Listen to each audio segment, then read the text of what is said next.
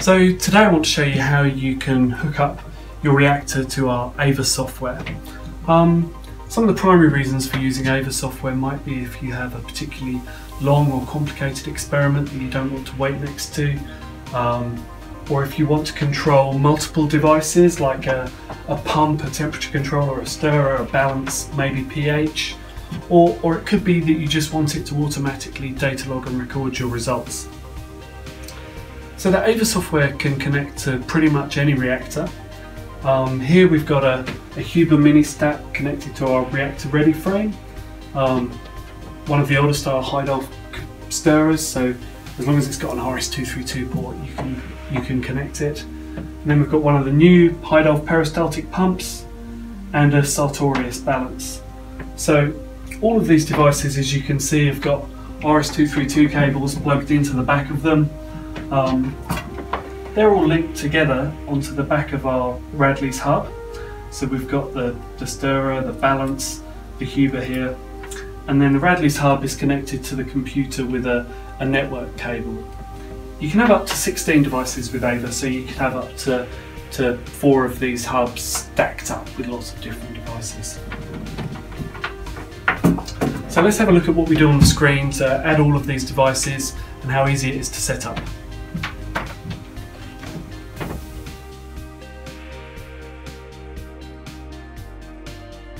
So this is the first screen you'll see when you open the AVA software. What I'm going to do is just click on an icon here that looks like my setup. So the top row are for small things like hot plates or a tornado system on the second row with an overhead stirrer. And then in the AVA level 3 and 4 we can start controlling things like circulators and pumps and balances. So this pretty much looks like my reactor ready setup, so I'm going to click on that. Click Create. You can set up to 4 reactors in parallel, but for now we'll just set one up to keep it nice and simple. The setup process here you'd normally only do on installation and then save the file and reuse it. So to add a stirrer, we just click on the top. We've got a Heidolph stirrer set up here, so we select Heidolph. We're going to select that that's connected to serial port 1.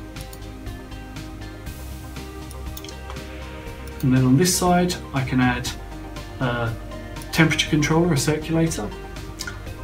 You saw that we've got the Huber temperature controller connected here, but it could be a Harker or a Jalabo or a Lauda. You can see here you can select to connect the temperature probe to the Huber device. And then for all of these devices we can set limits for upper or lower temperature or stirring speed depending on what it is. On the right hand side here we can select a number of different devices.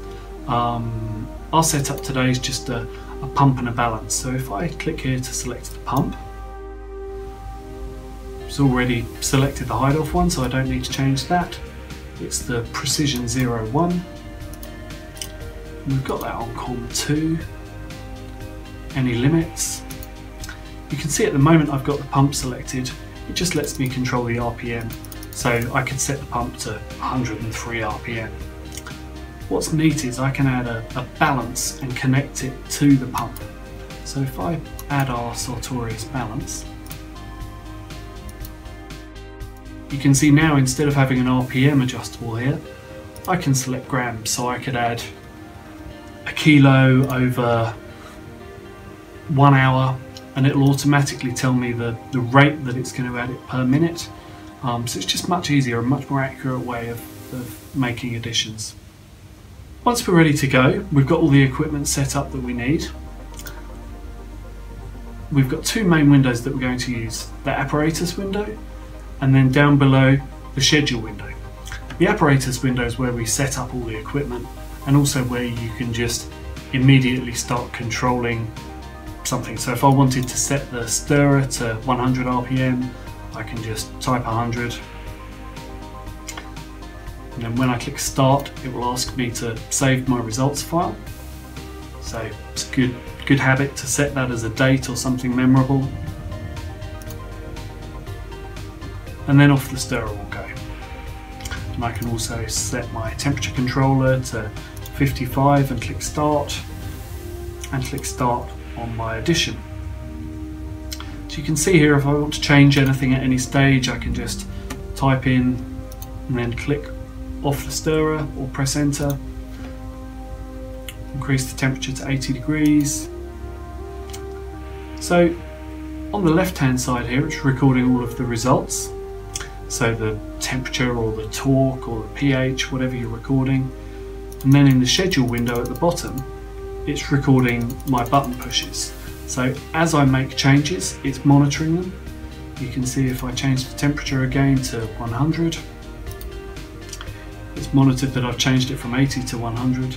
So I can just repeat this again. If I wanted to repeat exactly the same experiment, although I'd done it manually, it'll record all of my inputs and allow me to repeat it again. So up here it records the results, and down here it records all of my inputs. That's a pretty basic way of running AVA. More commonly, people want to set up profiles beforehand so that you could have heating ramps or controlled additions, and you do that using the schedule window. So if I click down here, it'll say continue using the schedule window, ask me to save my results again, and now I can input things like long temperature ramps, maybe a slow heat up to match my production process. Perhaps I'll do that over 4 hours, or I can input a peristaltic pump step with some slightly smarter set limits. So I could add a kilo here over 1 hour, but I could set a nice override. So if the reaction was exothermic, I could say add 1 kilo, but if the temperature of the reaction goes above 120 degrees, stop or slow down the pump. So you have a safety limit for that step. If you wanted safety limits for the whole experiment, then that's in this settings, safe settings, and you can either set the system to shut down or to go to a safe state. Often if something's overheating or creating an exotherm, the last thing you want to do is switch off all your reactions. So often people will say, I would like a safe state that if the temperature of my reaction goes above 150 degrees, I want the circulator to go to 0, to keep control of it rather than switching everything off. So we have some cutouts, some safe states, and a few other safety settings. So this will record all of your results. You can then output those either as a CSV file or as a rich text format where it'll show you the apparatus, all of the graphs that you've recorded, and any notes that you made. So this is nice to stick into a lab notebook.